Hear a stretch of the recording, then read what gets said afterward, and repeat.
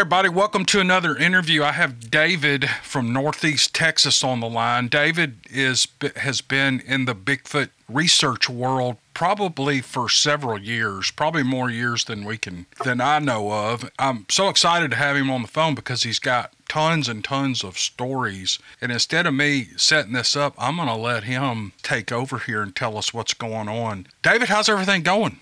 Everything's going great, Cam. We have some overcast skies here in Red River County. We've had rain the last couple of days.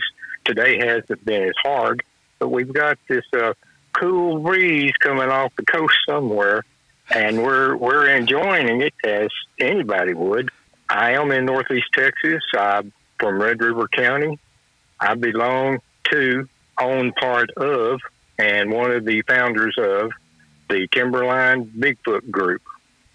I'm just pleased to be here and talk about Bigfoot, talk about anything anybody wants. But I'd like to do a shout out. One of our members was injured in a head-on collision 3 weeks ago. He barely survived it. So I'd like to shout out to my old road dog, Perry Murray. Perry, I hope you're listening, and I hope that you continue to improve. And I'd like to send another shout out to Miss Sherry Lynn. Okay. She is my fiance. All right. She's my fiance, and I'm one of these guys that's fixing to tie the knot either late spring or early fall of 2021. And 2021 will also celebrate 50 years of research. Oh, that's great. That little cool breeze you're talking about happens to be Hurricane Laura, doesn't it? Yeah, that's Hurricane Laura. And I have a good friend named Laura, and I wanted to make a joke, but I think I'll just pass. Okay. But, you've been in the Bigfoot world for a long time now. Do you want to, let's just take a few minutes and tell us how you got into it, what got you interested in it? Was it an encounter or what? Oh, yeah, it was an encounter. In May of 1971, I was about to graduate from high school. And my dad, my brother-in-law, and one of our cousins took me and another friend of mine who will remain nameless because I'd like to protect his identity as much as I can. They took us to Broken Bow Lake, north of Broken Bow, Oklahoma. It was supposed to be a fishing and camping trip, and that's basically what happened. But there was an island out there that over the years we've nicknamed Rebel Island, and you'll understand why in a second. My friend and I decided our last day we were going to go across the lake, tie the boat up, and hike up to the peak and plant a little small Confederate battle flag, the stars and bars. And back in them days, it wasn't a big political thing. So we climbed up this huge game trail. And I thought, well, I know old Ho Chi Town is underwater out here. This could have been just an old pathway that was made over the years while the residents lived there before they built the lake. We got up to this clearing. Now, had I known now, or then what I know now about tree breaks, limb formations, things like that, I might have turned myself around and headed back down the hill. But I walked up to one of the tree breaks, and I put that little flag in it. And my companion and I did our class yell. Then we started back down the trail. Going to the boat, we accomplished our mission, and we started noticing that we could hear something moving adjacent to us, but out of sight. And those days in May, you got a lot of tree coverage over there. And we stop, it would stop. We walk, it would walk. It unnerved us. I mean, I was 18. I think my buddy was just turning 18. So we got off the path and started trying to angle down in a different direction that we didn't lose whatever was trailing us. It stayed right with us. We found ourselves on a rock ledge. We could see the lake below us. And we heard what sounded like a grunting sound, not unlike a hog grunt. And we just raised our heads and kind of turned them and looked up over us, and standing above us a ways back, we could see the head and the shoulders of a massive, what we considered a gorilla. Reddish brown. It was swaying backwards and forwards. It was making this grunting type of sound. And when it stopped doing it and roared, that was when we jumped off the ledge, hit the ground below us, running. We could hear this thing coming through the trees. Saplings were being busted off, limbs busted off, and it was gaining. We hit the beach. The boat was there. I got in, cranked it up. My buddy got in, decided he was getting out because this fella, he liked to fight. And I thought, there is no way you can beat a gorilla. He said, I'm not fighting. I'm putting a marker up. He put a 3-sided tripod-looking flat rock in the center of the path that we had originally gone up, jumped in the boat. We got out into the lake, and this thing bust through the trees onto the beach. It had to be anywhere from 7 to 8, 8.5 foot tall. Male genitalia. It was a male. He was angry. He was roaring. He was slapping his chest like a gorilla does, flat-handed. He stepped into the water after us. When we got out of there, he was standing chest deep in the water, still roaring, still bellowing, and slapping the water. We got closer to our campsite, and my buddy said, I can't go back up to camp yet. And I said, why? He said, I've used the bathroom. He said, and I can't let your dad, your brother-in-law, and your cousin see me like this. And I said, okay, can you swim? No. Can you hang on to the side of the boat? Yeah. He jumped into the water, popped back up, grabbed the side of the boat, and just stood there for a minute or laid in water. I said, now can you tell that you're wet? He said, well, the wet? Yeah, I'm wet all over. I said, that's what I wanted.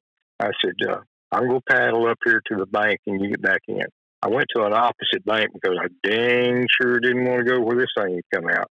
Right. He got in. We cranked up again and went into camp. He got hoorah'd a little bit about being wet, falling out of the boat. We sure didn't tell him, well, he don't know how to swim either. So we came back, and I immediately started going through any old used bookstore, looking for anything that might have told me what this was, because gorillas don't walk upright. Now, they walk on their bipeds, and they'll go on their knuckles and move, but this was like a man, and I knew that a gorilla didn't do that. I found everything I could find, but it was all about the Yeti in the Himalayas. Well, what would a Yeti be doing in Oklahoma? So I happened to have gone to my family doctor the following summer, and I was picking up a Reader's Digest, and it was a story about the Roger Patterson film, and it had a few stills with Patty. And my eyes got big, my mouth hung open. I was hoping nobody was noticing this. She had come to probably see a doctor about something, which I did. I was having appendix problems, but I started reading about this. I walked up to the receptionist and asked, what are y'all going to do with these magazines? She said, I don't know. They just donated. Why? I said, could I have this one? I don't have it any longer, but she gave it to me, and I had a name for these things. Bigfoot and Sasquatch, which took me a while to learn how to pronounce Sasquatch. That's how I got into it. Wow. From that day on, I didn't care about hunting deer. I didn't hunt squirrels, anything like that. I worked. I saved my money. I bought me a good rifle. My buddy went in the Army and said he would never go back, and he has never gone back. And when my son turned 7, I started taking him into the field with me, and he believed without seeing. And over the years, he started seeing more. When he was in his 20s, he had his first encounter, and it was a face-to-face encounter, a lot closer than mine had been. And so he became my partner. We formed our group, And he had relatives by marriage that had seen something in the past but didn't know what they had seen, and they got interested and they joined us. We started out with 4 or 5 people, and now I think our group, we don't charge for membership. It's by invitation, and you can belong to multiple organizations. We consider ourselves a family group, so sometimes we'll have as many as 20 or more with us in the field. A lot of them don't like to go out in the field because where we research, these things come to you after dark. We really don't have to pound a lot of ground. We'd like to be seen out there because we do believe they have watchers. And after dark, after everybody turns in, you can hear the heavy footsteps coming into camp. You can hear them going through pots and pans. You can hear them grunt once in a while, and everybody stays calm. Let me stop you there. Now, I want to go back. Your first encounter was in Oklahoma, and you're still in this same area. That's pretty much where you have zeroed in on all these years, isn't it? Yes, it is. Let me say this. David is a great storyteller, and there's a lot of his stories online. I'm going to find a video or a channel that I know these stories are on, and I'm going to link it in the description below so you guys can go look at those. And I'm kind of hoping he doesn't cover those in this interview because he has so many things going on through the years that we get some new stuff here from David. I want some current stuff. I know that sounds selfish, but and I don't want you to have to retell a story you've already told. So we're moving ahead in time from that first encounter, and tell us again how old you were. You were a kid when all that happened. I was 18. Okay. I was 18 years old, fixing to turn 19. But I was that was in May of '71, and I was 18, and my birthday coincidentally is this Saturday, and I will turn 68. Okay. That's how long I've been doing this. And I've interviewed we've already talked to one of your partners, Rodney. I think that's, yep. I'll put that video as the end screen video to click on. So if you guys want to go right back to that one, you're going to hear some corroborating stories here or evidence. But let me ask you, let's get to today. Now, you all invited me to come out to Oklahoma. It was 6 months ago, I think, and I've never been able to break away for more than a day, so I haven't been able to come. But since then, you've had some pretty interesting activity going on there, haven't you? Yes, we have. Can you talk about that? Yes, I can, because I'm not giving the exact location. It's just on the shores of Broken Bow Lake. Right. I'm going to go back to last January. We had some severe weather move in. We were supposed to be out there, and I and another member of our group had gone out, and as long as it was going to be just a little rain, it wasn't going to be a major issue. But we started getting reports from my friend's sister and my son that we was looking at some winter mix, and other people had already called and said they were going to have to stay behind, and they were urging us to come back. Well, one of the campsites that we use periodically, I had noticed something on a stump. We do carry weapons, and I reached in and took my .357 Magnum out and just walked towards this thing because what I was looking at, I really couldn't tell if it was crouched behind this stump or if it was on the stump. I really didn't know. And as I got closer, I saw it was a hog's head.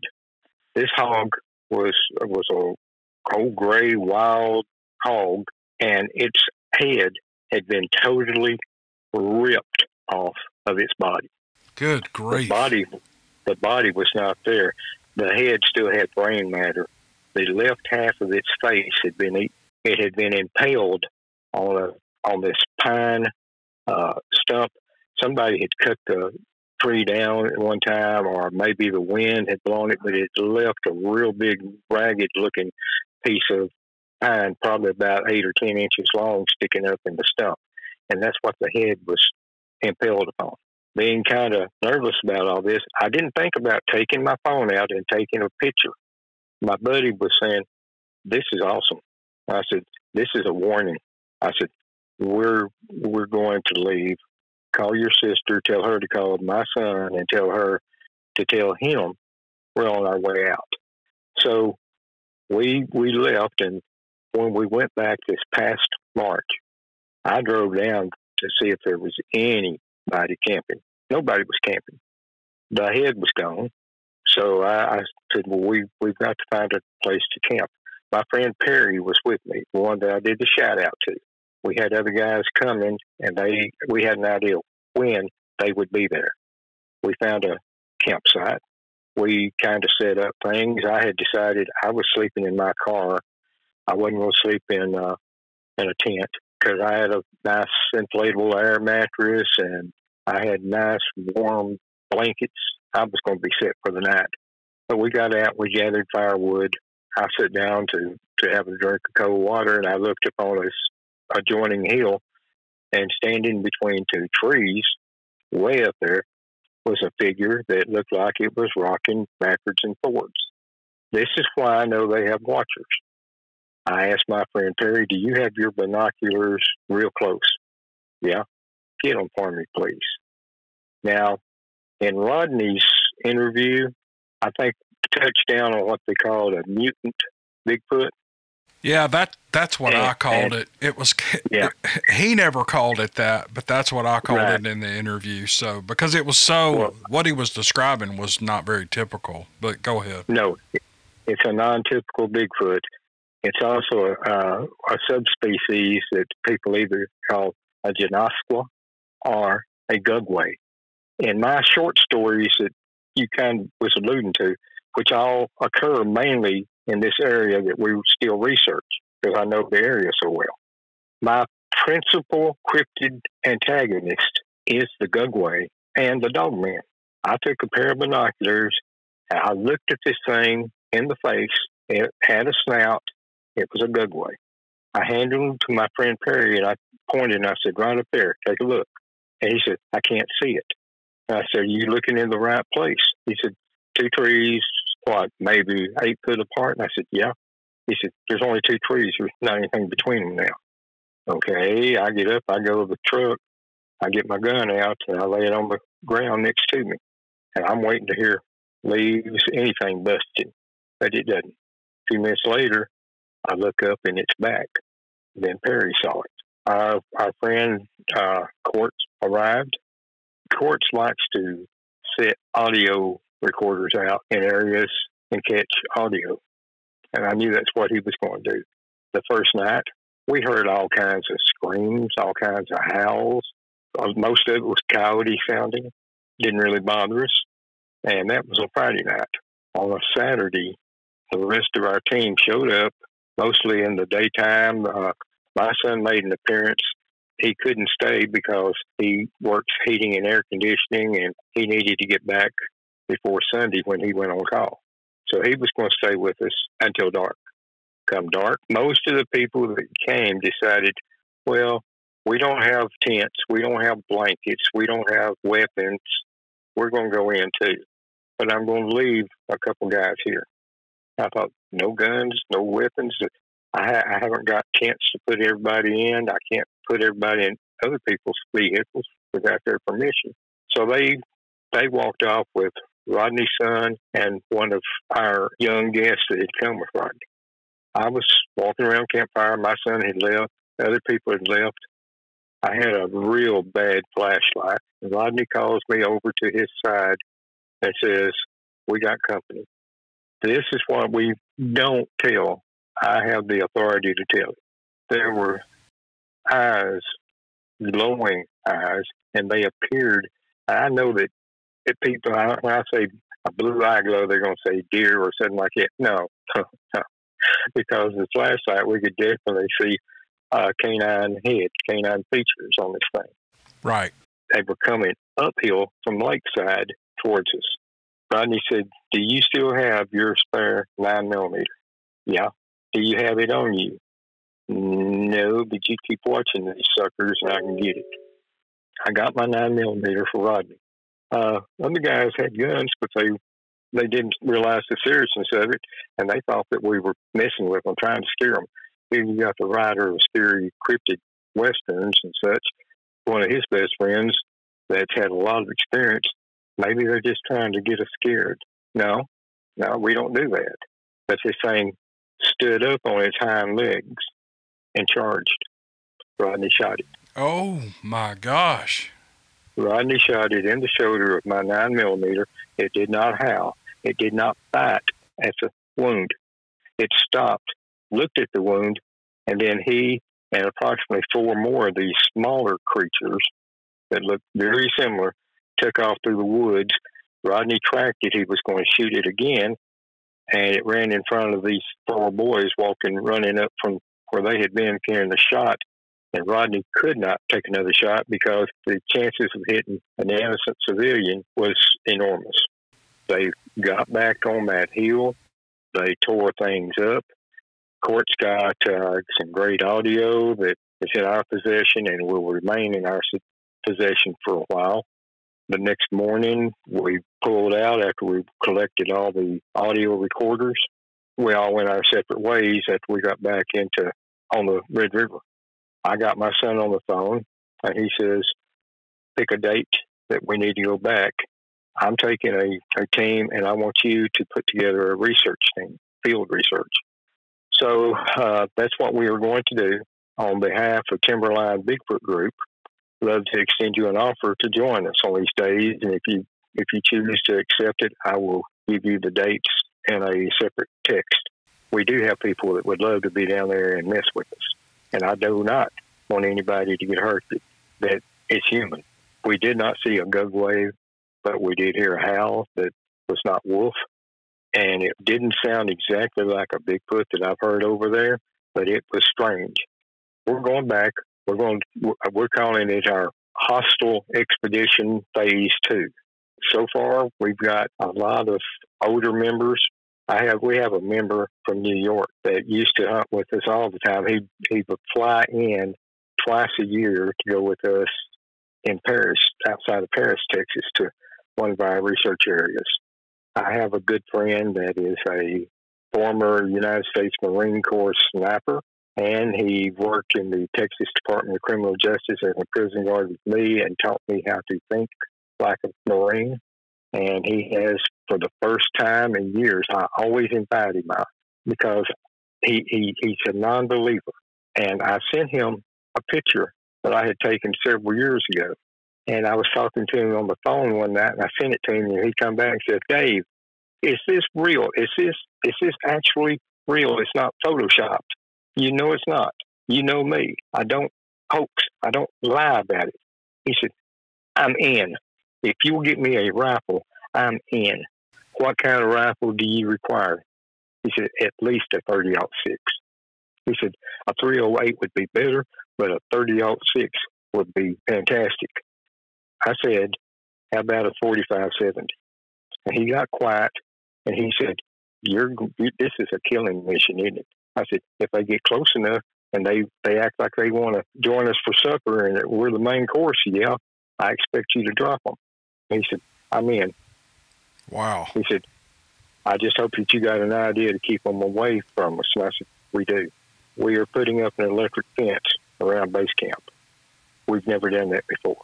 We're stretching barbed wire above that. We're stretching barbed wire around nearby trees in case they want to sneak up and stand by a tree that maybe we can get blood and fur. We have a lot of good people with a lot of experience that want to be there. Rodney's been contacting some that haven't been with us in a long time. They're all committing.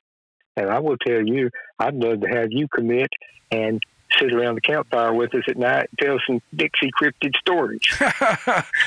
Nope. I want to hear your stories. That's what I want to hear, all y'all's stories. And I got a little podcast machine, and maybe I can record them. Well, you're gonna keep me posted on the dates, right? Yes, I am going to send you the dates.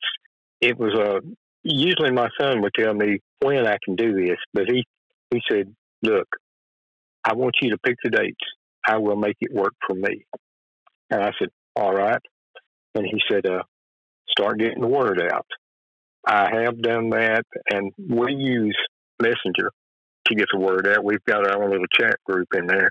All of these guys know what is expected to make suggestions.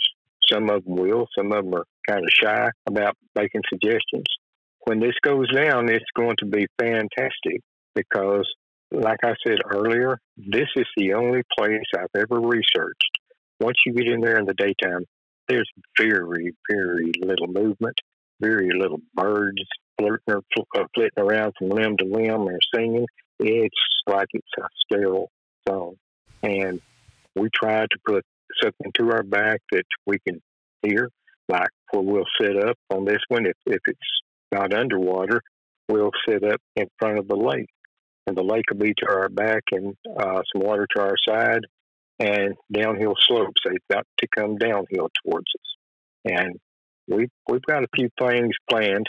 We have a decoy camp that's going to be set up with a tent outside the compound that we're building. It will have a mannequin inside. It will have a recorder of a baby crying. One of the guys suggested that we put a game camera inside, and as soon as this thing opens the tent to look inside, that game camera takes a picture. We feel like we're going to lose all of our equipment, but we still have an SD card maybe with a picture. Yeah, they'll take videos too, so set it to video mode. Wow, that's awesome. You guys are, I'm glad these things don't listen to YouTube because they could get some pretty valuable intel on what your plan is. You're giving it all away, man. But a lot of people would think, oh, they're just a bunch of old country boys going out, and all the dogman experts say, don't go looking for these things. Well, we didn't go looking for them. We researched over there for 15 years and never seen or heard anything remotely resembling a dog man. Yeah. And we were primarily there for the Bigfoot, trying to get the pictures, trying to get film.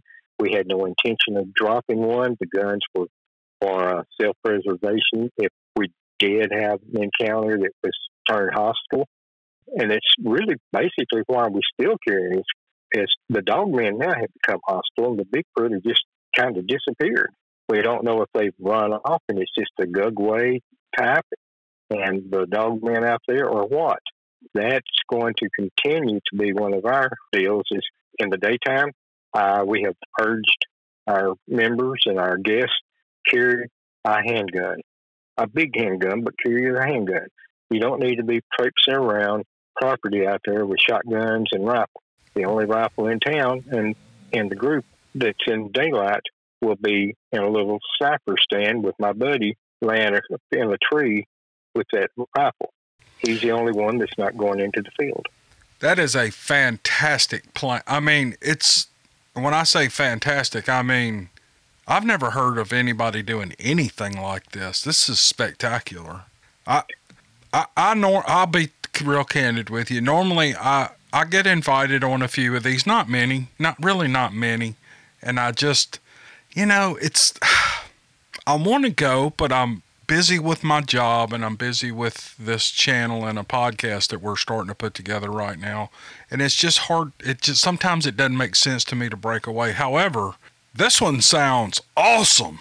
I mean, I'll bring everything I've got, cameras, drones, everything I've got. I'm going to try to make this, so make sure and keep me posted on it. Oh, I'm going to keep you posted, and Cam, I start planning the day after one of our expeditions. I plan these things. That's part of my job, and then I start sharing it with my son, and he may see something that I didn't quite cover. Rodney will catch something I didn't quite cover, like the barbed wire. We got all kinds of barbed wire, big dog. Man. Yeah, and it don't cost that much. I can go to places and, maybe spend $40, $50 for a roll of barbed wire that's going to help people sleep a lot more comfortable. There's a lot of people that would say, well, barbed wire's not going to stop any of these things. But I mean, it's kind of like a deer, like a deer get in my garden a lot. And before I put up a fence, I used to just tie a fishing line. They couldn't see it, but if they feel it, they won't come through it, and hopefully you'll get the same response out of these creatures. That's what we hope. But we hope they get close enough that they'll get in that barbed wire and jerk out of it and leave a little calling card that we can collect and find out if it's dog man. Is it wolf? Is it coyote? Is it just a dog of some kind of species we don't know anything about? If we get long, stringy hair, then we can kind of figure that's going to be Sasquatch, Bigfoot, Gugway, whatever. And we're going to collect it. I've already started forming collecting groups, one collector, and it be placed in a Ziploc bag. It will be labeled and brought to me, for we do not corrupt the chain of evidence. Right. The problem with DNA is they have nothing to compare it to. But it's still, I still think everybody's always like, well, why didn't they pick up the blood? Why didn't they get a sample of the stools? Why didn't they get a this or that? Well, there's nothing to compare it to. I think it's good to collect this evidence, but yeah, Rodney was talking about, this is great, because I will definitely link on the end screen Rodney's interview, because I remember vividly him talking about these short-snouted, strange-looking creatures that were apparently running the Bigfoot off. I'm not going to say that I don't go over there very apprehensive, and more so since I have a fiance coming from Kentucky with her daughters, grown daughters. They're coming in an RV, so you know where David's looking. I was told one of my future stepdaughters had told me on a video chat, I believe, you have to sleep in front of the door. And I thought, oh, wow. I'll tell you also how real this is. The last May or June, whenever they sent out all that stimulus checks, first round, I paid my bills. I bought groceries for myself and the family that I call my extended family here, and I had some money left. I like my 357 Magnum. I really do. But I like the 45 Rock Island Armory Combat 45 even better. Right. And it cost enough money that it's definitely going to be in my possession. It's like a friend of mine said, well, have you shot it yet? And I said, I've shot it with Hydroshock in it, a couple of rounds, and I know the hole that it made going through an old car out in the pasture of my son's stepdad's, that it put a hole in the door about the size of a golf ball. The hole it made coming out of the door was about the size of a tennis ball. Wow. And I said, that's Hydroshock. And I said, I'm going to be using Hydroshock. I'm going to be praying that they just come in close enough that the video can work. But if the video doesn't work and they become really aggressive, there has to be a way to defend ourselves. And that's what we're going to do then, is single one out and try to take one down, and maybe the others will run off. Going back to Rodney, y'all are sure he hit that one that he shot at with your 9mm? Yeah, we heard the impact when you hit.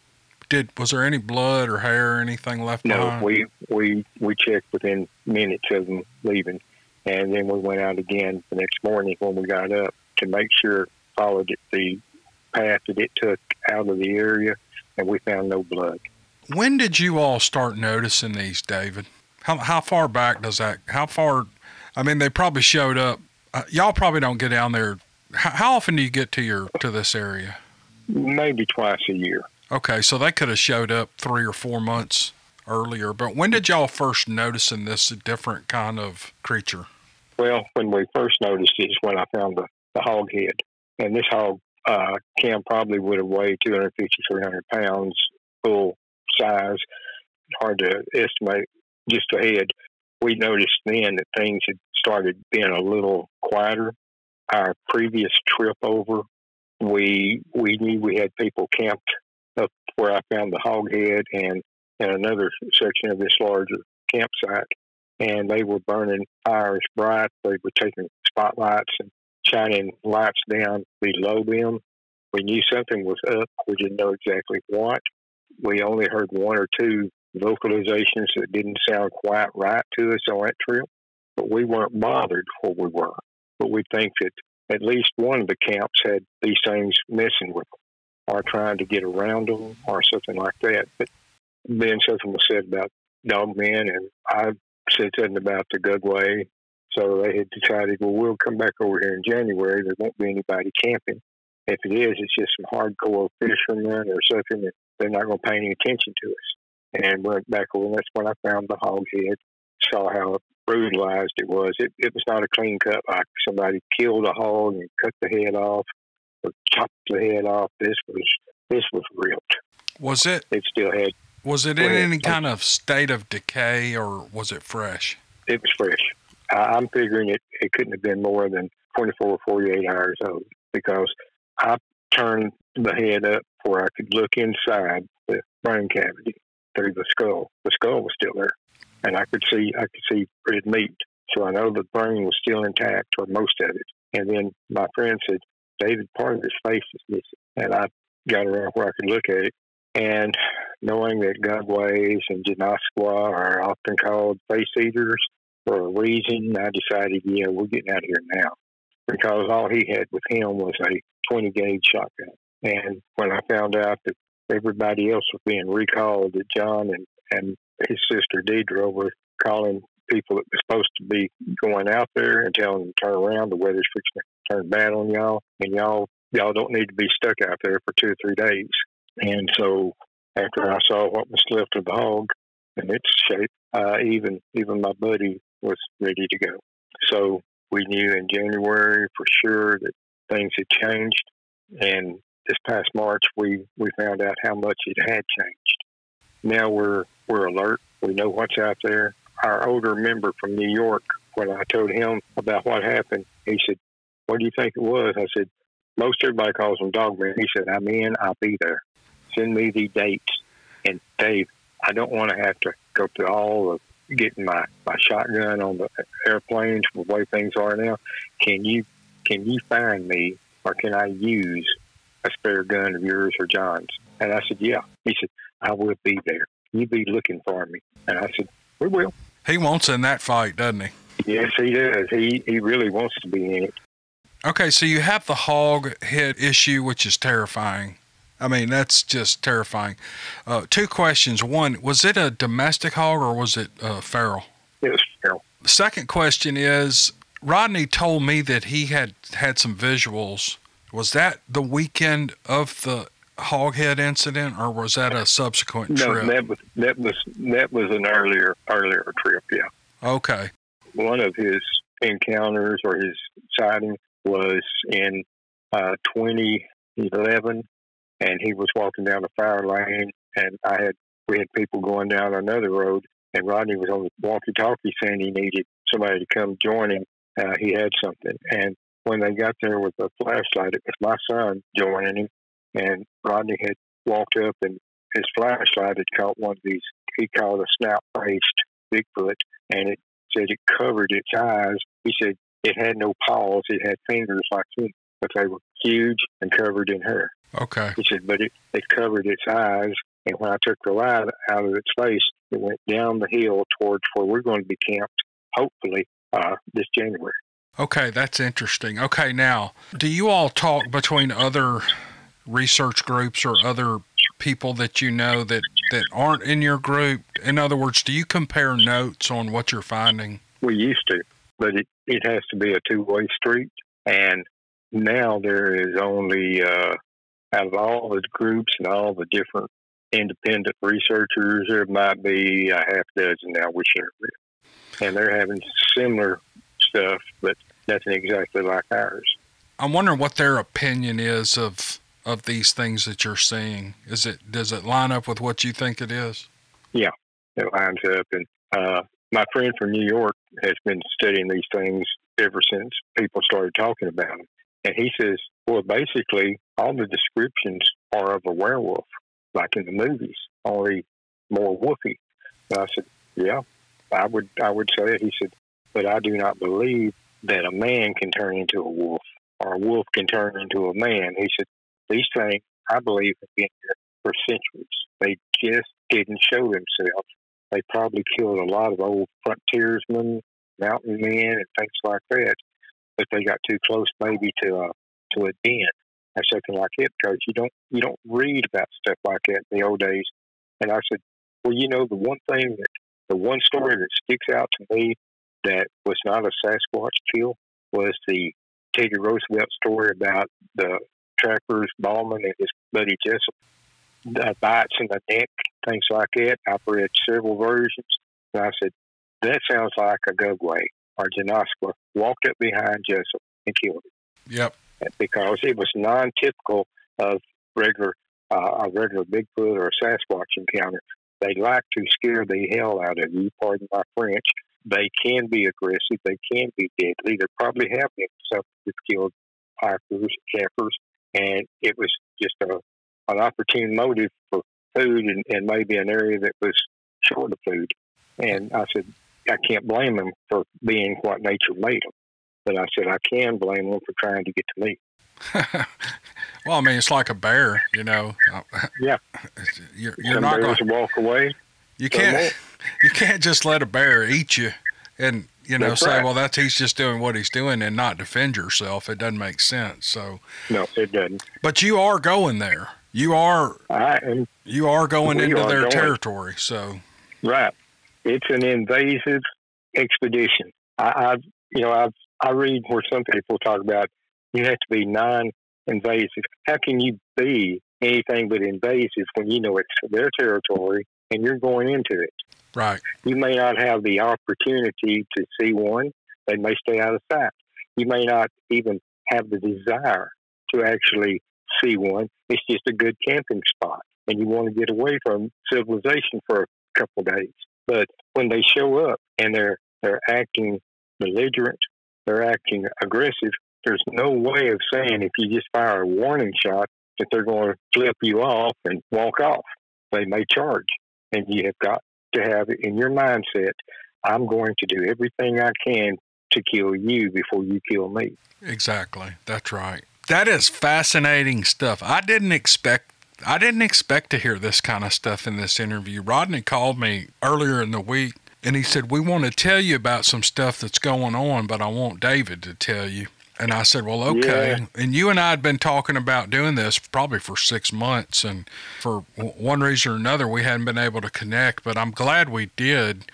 I guess we'll just wait to, if I'm able to go, then I'll report to the audience, and maybe I can get us all three on the line and, do a show and talk about what we did. That would be fantastic. Yeah, that would be fantastic. Or just record it all there, because I do have a podcast machine now. I'm real proud of that thing. I'm dying to use it. Well, I'm sure if you wanted to do a podcast there, there'd be a lot of people sitting around the campfire wanting to chime in. Some of them have experience. Some of them are brand new to all this, but they ask good questions, and I know there's some old boys there that can answer them. All right. Well, we're pushing an hour here, and I try to keep these about an hour, David. But let's don't stop this yet, because I want to tell everybody about your writing, David. Okay. David is a writer, nonfiction and fiction, and he's working on a book of short stories, I believe, that all of his stories are loosely taken from some of his encounters and encounters that he's heard, among other topics. You want to talk about that a minute? And he's going to be publishing a book. It's not available yet. He's putting it together, but talk about your writing a little bit, David. I write about Morgan Dawson. He encounters a lot of Gugway. He encounters a lot of your classic werewolves, men turning into wolves. He's encountered dog men more than one time, and they don't turn into men. They're vicious. Right now, I am working on a series of short stories, which this will be mainly the book, because these have never been read on any channel. The book title will be Dawson. In the first story inside, you're going to find the Nosferatu incident. Nosferatu, another name for vampire. It's been a love to write this, because I'm not a big vampire man. I don't dwell on it too much in writing, and I just really don't like to watch movies about vampires. They pretty much follow the same formula. But this one, It's not going to follow the standard formula. There is a gunfight between the vampire and Morgan Dawson. Morgan Dawson is he's a gunfighter. He's everything that Liz Lamar ever wrote about, so fast that you didn't want to blink or you'd miss it, things like that. He is that good. I also write a series of westerns about cattlemen named Henry Clay Wallace. He encounters mainly just gunway.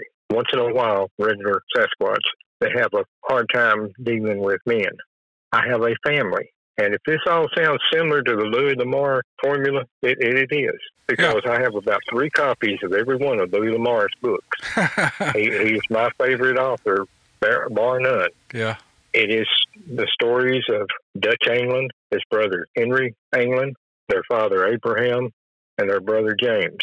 They have a ranch on Crazy Woman Creek, which I've written about in other stories that weren't as contemporary. We're still setting the frontier. Crazy Woman Creek is actually 2 creeks in the area that we hunt. So while I'm describing one, further in the book when I talk about further up the creek, it's a separate creek. A friend of mine said the other day, you are to have 2 signs made before you go over there in January. One that says South Crazy Woman Creek, and one that says North Crazy Woman Creek. And I started laughing about it, and I said, that could work. At least I'd get to be remembered for naming 2 creeks that have no name. Right now, I've created 2 more of the England members. They're cousins. They figure in this new story of the Nosferatu incident. I have a love interest in the book, which I did not have until I got engaged, and that became necessary for me to include. And I have a good friend that's also a fan that had written me a message on Messenger that said, Dave, Morgan can kiss the girl once in a while. And I thought, oh man, don't do this. I have a successful formula. Don't mess with my formula. Right. They're all good stories. I had heard before my other stories all disappeared that my contemporary stories weren't as exciting. But I think it was just Western fans that were saying that, because I had some that were really good. I'm trying to find someone that would like to ride trail with me and narrate the stories that I have, re-narrate them, that doesn't have an English accent, that doesn't describe a gun as a 4.5 Colt. What's so hard about saying a 45 Colt? Yeah. I mean, and a 40-70 caliber rifle. I mean, none of his narration, they were good. They got me noticed. I had a few followers. I'm not sure how many followers I really had. I've been told I had several thousand. I know that I get messages from them, want to know when and where can we hear the latest. Let me tell you this. I've been working on a website for 6 months to launch our podcast. And it's all going to be, I'll just say it here with you. It's all going to be original stuff. I'm not going to be re-uploading dixiecryptid stuff. It's all going to be brand new stuff. And dixiecryptid doesn't change, but I'm actually working on audio books too. People are sending me, I've got 2 books that I'm narrating, and we're going to sell those on the website. So when you get your book written, when you get it published and it's available in print or electronically printed, we could talk about maybe narrating that. I mean, you may not want me to do it, but we could find somebody to do it and maybe sell it off our website. I want to sell these at an economical price. But it would be nice to be able to go to somewhere other than Audible, where you have to pay $15 a month. And just for, $8.95, buy a 6-hour narration or an 8-hour narration. That is a lot of bang for your buck, really. I mean, yeah, it is. 6 hours of entertainment for $8. That's less than $1 an hour. I've always said books are that way. They're the cheapest form of entertainment on the planet. You can buy a Kindle book for $4.99, and if you're like me, you're busy all the time. You only get about an hour and a half a day to read. that's still great entertainment for very low price. Anyway, that's what we're planning to do. So you and I can talk about that. Oh yeah, we'll talk about that. And I'm going to say something. You sound like, not exactly like me, but you sound like me. You've got that country going. You got that Americanism going, and you know how to pronounce calipers. You don't know how to pronounce gauges and things like that. And I would be honored when we talk about this more and reach a understanding with each other for you to narrate my book. Yeah, we'll talk about that. I would be honored. Now you can't come down too bad on the British accent, because different places pronounce things different ways, and there's a lot of nomenclature we use that people they're not familiar with, especially in the South. But one thing I wish they would learn how to say is aluminum. Aluminum? Yeah, they call it aluminium. It's aluminum. Yeah. I've got a friend that can't say Buick. Buick. She really can't say Buick, and it comes out Buick. Bert, yeah. And I know what she's saying, but it's still funny. And there's words I can't say, so I don't try to make too big of an issue of it. Well, so there we go. David's going to have a book coming out, and we will make sure and help him promote that book when it's ready for purchase on. I think he's going to go through Amazon, Kindle Direct, and I've told him that's a real easy way to do it. You just got to work out the formatting, get a book cover designed, and probably, I would pay somebody $100 to edit your book. They'll do it for next to nothing. But anyway, I'm going to wind this up. So I just want to thank David for coming on. This is fascinating stuff about these different type of, and I called them in the last interview, mutant Bigfoot, but they're the Gugway, or what was the other? I can never pronounce the other one. Genasqua. Those are creatures people would commonly refer to as dogmen, and I think they've got this big expedition coming up where they've got a plan, hopefully get some video or something of these, and I'm not holding my breath on the pictures in the video because that is so hard to do, but I really admire your tenacity in this. But David, thanks for spending time with us, and I'd like to get you back, whether I go or not. I'd like to get you back and find out how the expedition went, if you're okay with that. I'm okay with it. You have any parting words for everybody on Bigfoot? Yeah, let me give parting words. Go ahead. Not everything in the woods is Bigfoot. Sometimes they're a lot more dangerous. Sometimes it can be your normal black bear. If you're in the western part of the country, it could be a grizzly. And then sometimes it could be just regular wolves. Just remember, not everything is Bigfoot. Be cautious and be safe. Yeah, those are good words. Not every twig snap, not every piece of hair on a barbed wire is a Bigfoot. And, Right. Probably see a horse or a cow walking around that pasture flicking that tail. Yeah. I've been with people in the woods, and they're like, you see that little twig? That's Bigfoot. You hear that sound? That's Bigfoot. Everything's Bigfoot. Well, listen, thank you again, and thanks to the audience for listening this far. I really appreciate you, and we'll see you guys on the next video.